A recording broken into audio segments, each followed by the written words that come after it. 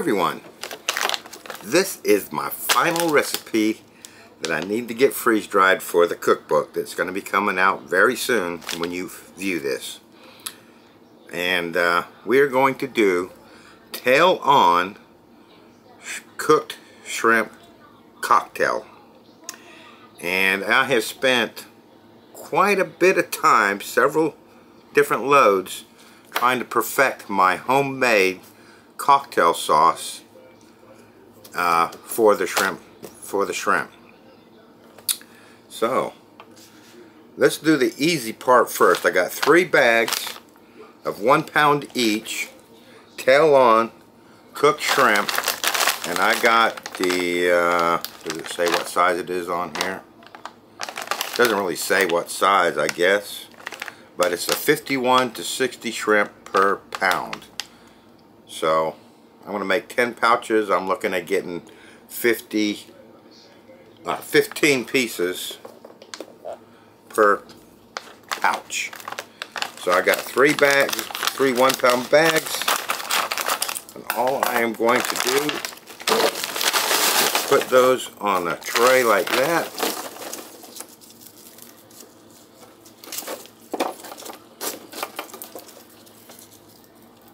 Break apart these ones that I can. If I can't break them, I'm not going to spend a lot of time on it.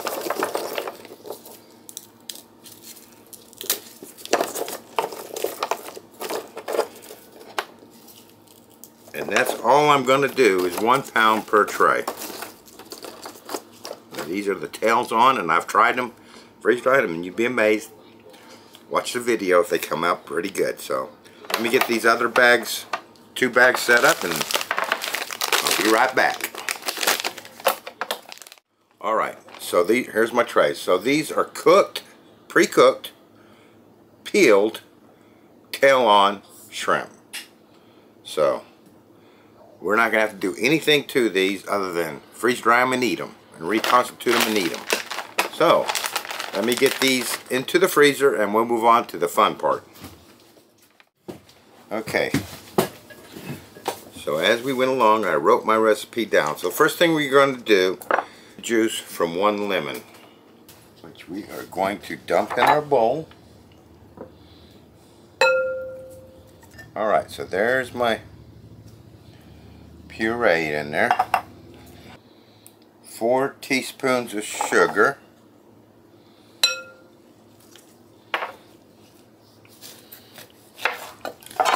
The juice from this lemon, obviously.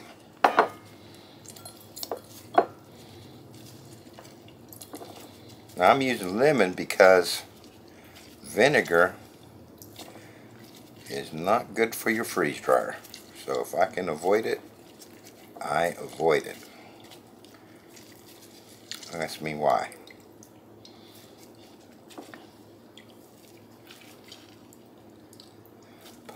Vacuum pumps are expensive. I just got a little strainer here. I'll pour that in there and get rid of all that seeds and stuff. 1/2 teaspoon of salt.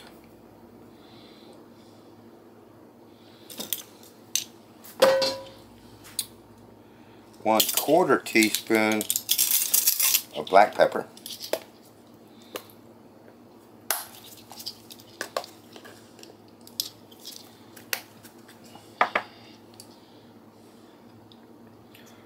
1/2 teaspoon of ground mustard.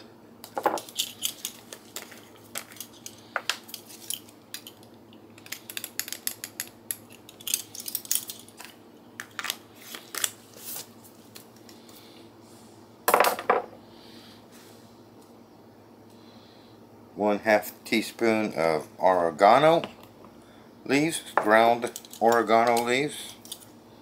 Where's that at? There it is.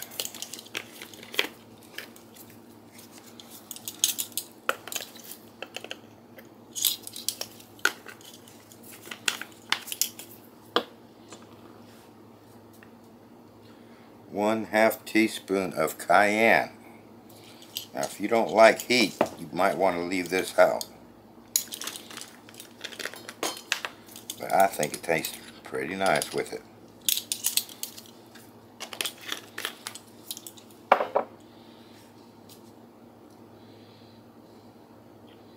1 teaspoon of onion powder.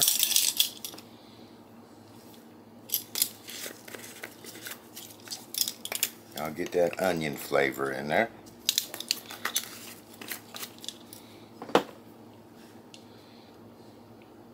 1/2 teaspoon of garlic powder.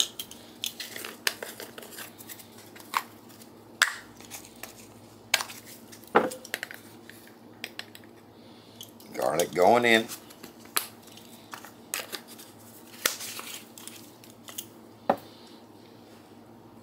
And 1/4 teaspoon of celery salt.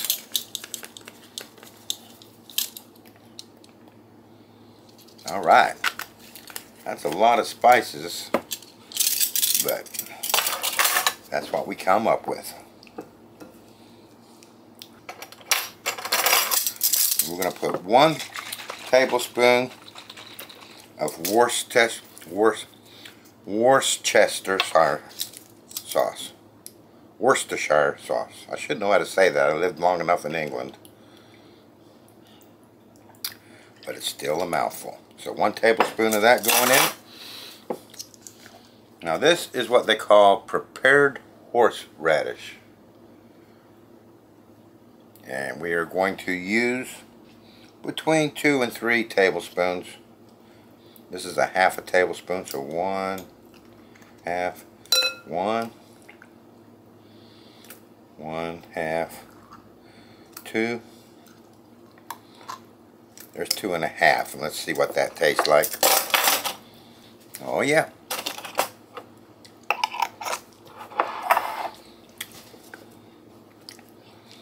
You don't want to overdo the horseradish, but you don't want to underdo it, because I found that it lost a little bit of its kick once you freeze dried it. Let's see how much it made. Pretty close to 2 cups. That's 1 3/4 cups. Alright. So, you can serve that just like that. But since we're freeze drying it,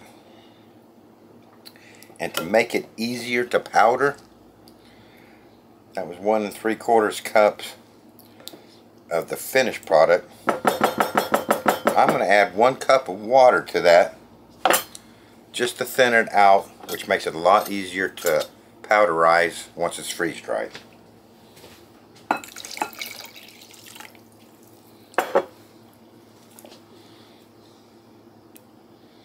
Alright, get that all mixed up. So you want to get the flavor right, obviously, before you thin it out. And when we reconstitute it, obviously we're going to reconstitute it a lot thicker than this. So we'll take our tray out here and pour that on the tray.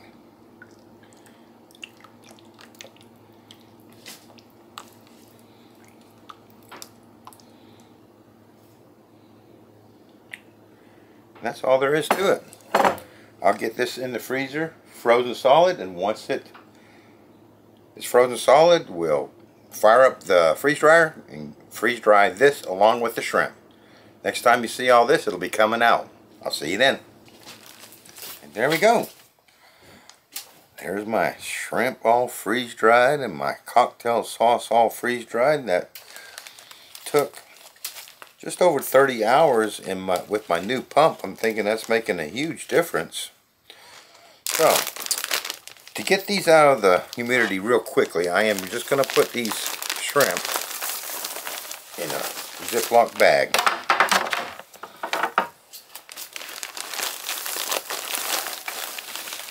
And we're going to package those in a bit.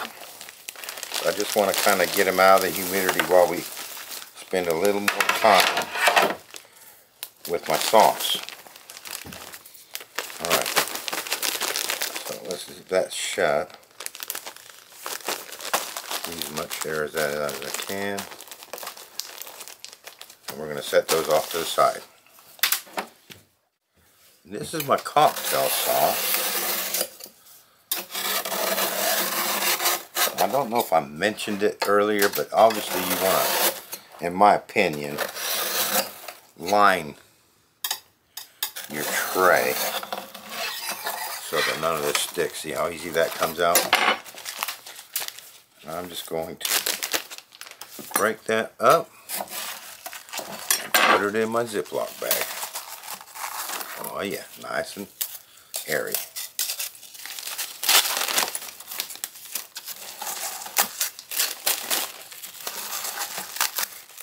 Get my handy dandy rolling pin. And see, by adding that water, see how easily that, we diluted this really down with water, and that just makes it so much easier to powderize. And I like doing it in this Ziploc bag. You probably heard me say it before, because as I crush this up into powder, if any of that was not dry, I would see it and notice it immediately, because there'd be clumps in there.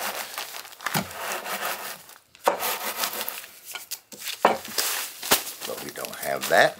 We got nice fine powder. Pull that air out while we get everything else ready.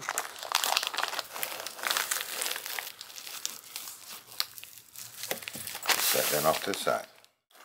Okay, what I'm going to do, I'm going to make 10 pouches. So I'm going to make 10 of these little cups for the cocktail sauce. We're going to put 1/2, 1 tablespoon of powder in each little cup.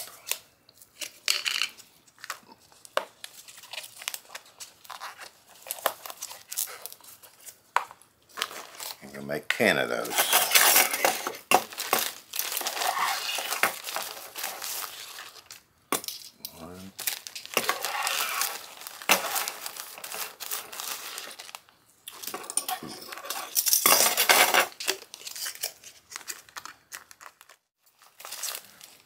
Alright, let me get this cleaned up and I'll be right back. Okay, so I got the little plastic tubs from my local supermarket. I think Walmart sells them. You can get them on Amazon. And not much to say about those. They ain't that expensive. Then I got these shrink wrap bags. And they are 2 different types. One of them is a POF type. Can you see that? POF means it's food grade, and it'll say food grade on there. I got these listed in my Amazon store, but just make sure you get the POF. You don't want the plastic ones, because they're not food safe. The POF is food safe. And these are 4x6s.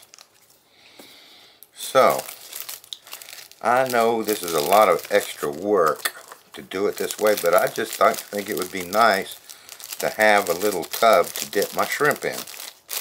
I could have just put this powder in a Ziploc bag and we could have reconstituted it in the Ziploc bag that way, but this would be a much more convenience for me, I think. So I just pop it inside the bag like that. I got my heat sealer turned all the way up. I put that in there and I gently pull on that as it's heating up, and it cuts it. Then I take my heat gun, turn that on, let that get nice and hot, and then I just shrink wrap that. You don't get too close to it, just shrink wrap that on there like that.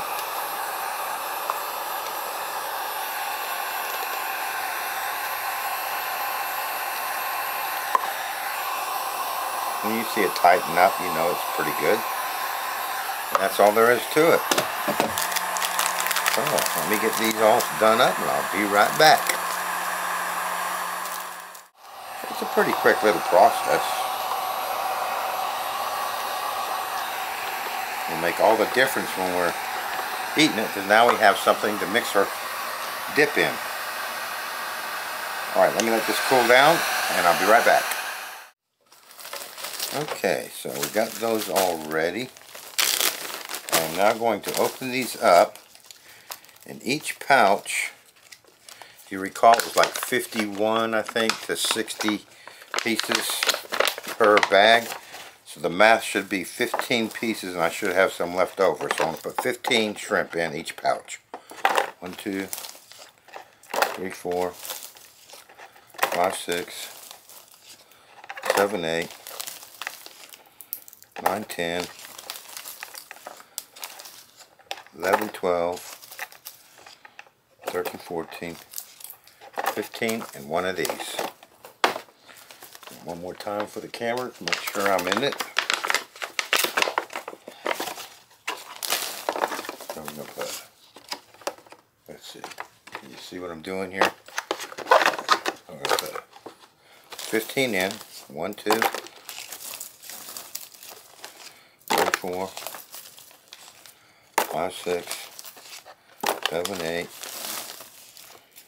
9, 10, 11, 12, 13, 14, 15. And one of those. Well, let me get these all done and I'll be right back. Okay, I had enough left over to make another pouch, and then a few left over, so I just evened those out. I'm going to go ahead and make up another little cup of the cocktail sauce with that what I had left over. Now, if I'd have been thinking, I bought some of these mini craft wood sticks for the sole purpose of putting these in with my pouches here, so we got something to stir with. But what I should have done is taken one of those sticks and put it in with the cup before I sealed it like that. Hold on, let me get this sealed up and I'll show you. And that gives you a nice little stirring stick with that. But I didn't do that, so let's drop one of these sticks in each one of these bags, and we'll have to fish it out when we reconstitute.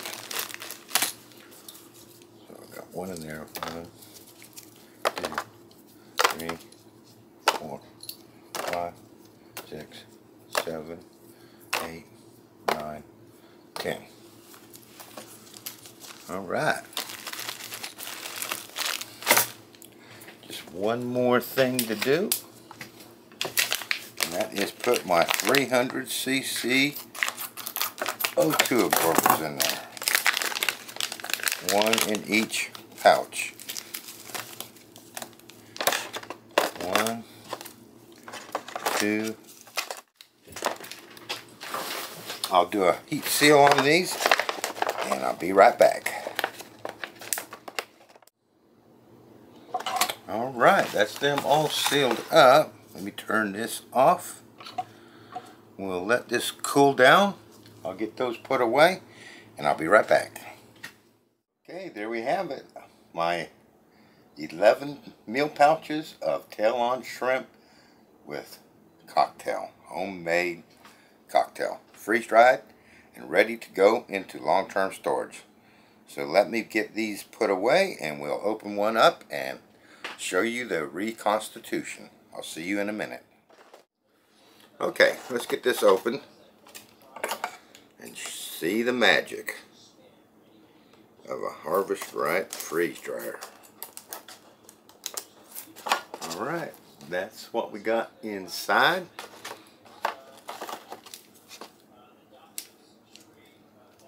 Here's my O2 absorber, my cocktail sauce, and somewhere in here is a stick.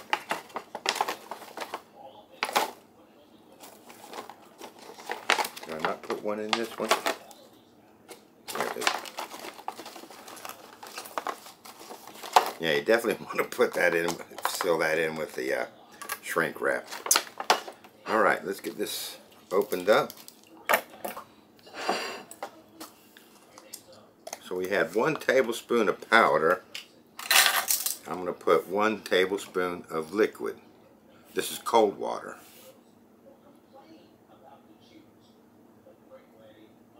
So it's 1 on 1 is what I think I came up with. Let's give that a little mix.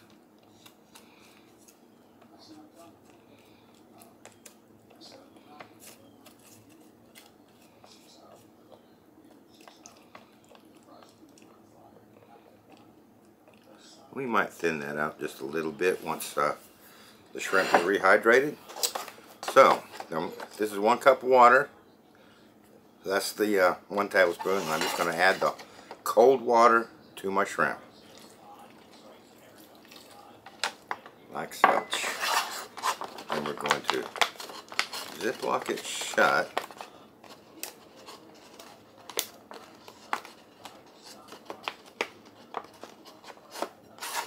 Get rid of as much of the air as possible. Okay. That is Ziploc shut. Give it a little shake. Make sure everything's got some water on it. We're going to let that sit for 5 minutes. So I'll see you in 5 minutes. Okay, that's been 5 minutes. And I think that's just a little bit thin, or thick. So I'm going to add a little bit more water to that for dipping. Let's get our shrimp out.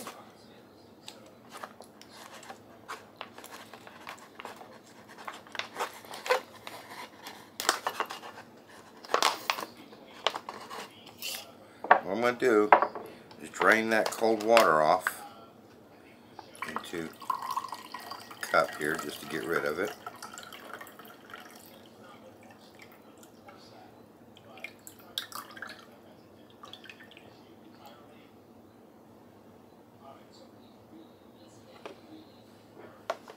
Set that off to the side.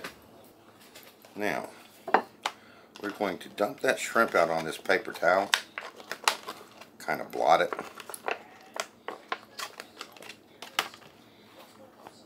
Spread it out a little bit. Just to get rid of that excess water.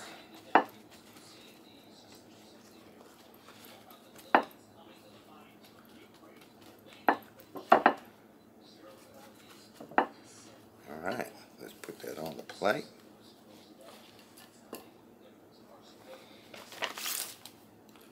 Do a nice little arranging. Let me get a close-up of that.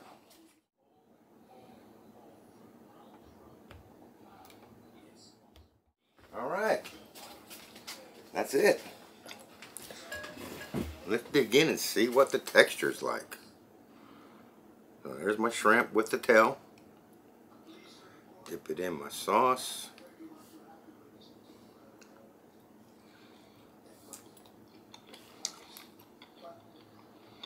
Oh yeah, that's good.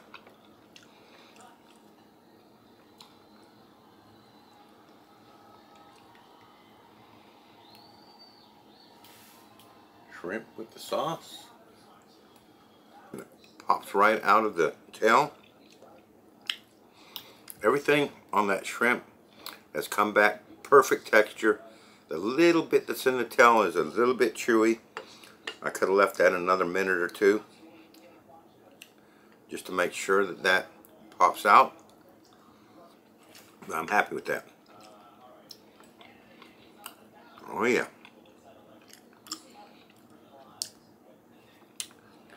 Rehydrated perfectly except for that little bit that's tucked in that tail shell. And of course we could solve that problem by getting them with the tails off, but I thought it was nice to be able to hold on to the tail and eat your shrimp. Shrimp texture is beautiful. I'm just amazed that with cold water that comes back so well. Well, here's the last one. Bottoms up. There you have it. Now I took about 4 different loads to try and get this cocktail sauce to my likings. Another fine one from John and Bibbs. I hope you enjoyed the video, and I look forward to seeing you next time.